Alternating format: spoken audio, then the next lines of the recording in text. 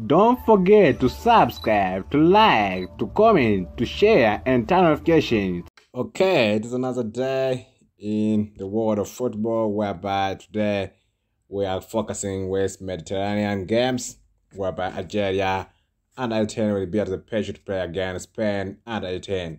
I think it's one of the good matches of today.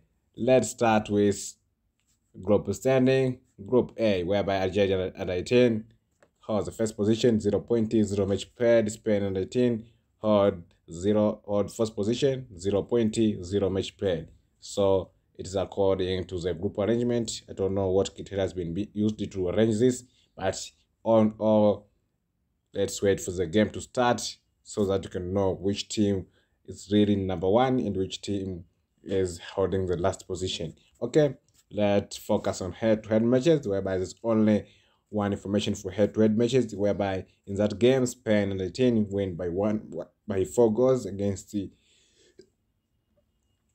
one. Another side of last matches for Algeria and U18 in the last 5 games, Algeria and U18 has been able to win in 2 games, lose in 3 games. That is the bad performance.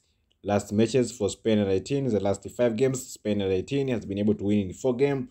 There's 1 draw. That is a good performance from Spain and U18. So let's wait for this game to know what will happen. Make sure that you don't forget to turn notification for more upcoming news. Thank you. Have a good day.